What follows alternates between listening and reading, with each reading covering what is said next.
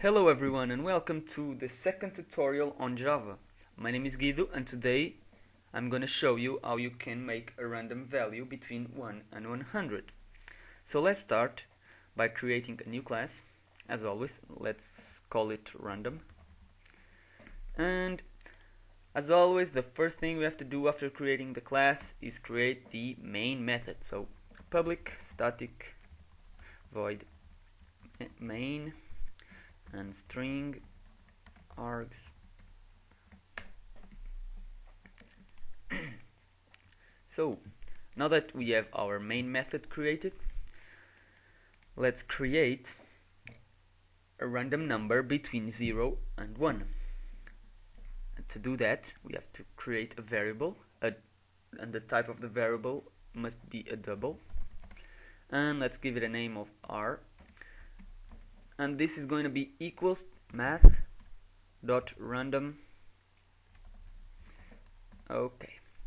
So what this line does is create a variable, and the name of the variable is r, and the value of that variable is a random number between 0 and 1.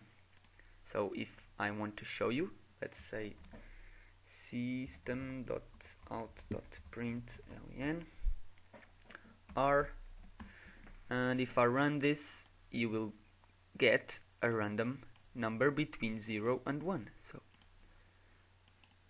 random, random, random. So the next thing we have to do is create a variable that must be an integer, and it will hold the value, the number between the 0 and the 100. And to do that, we have to write int random. The name of the variable is random, and it's going to be equals to this int. This means that is going to be converted to an int, the number will be converted to r multiplied by 100.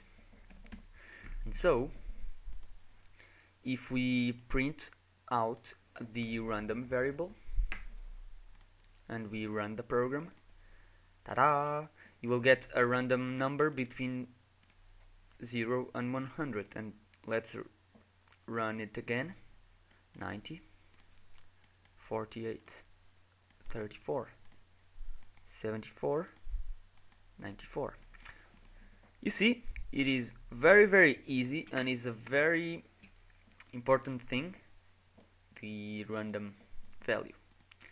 Well, I think I will end this right here, and in the next tutorial I'm going to cover the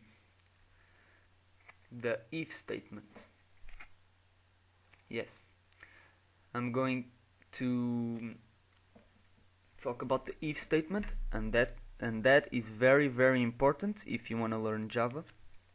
So stay tuned for that, and I leave you right now.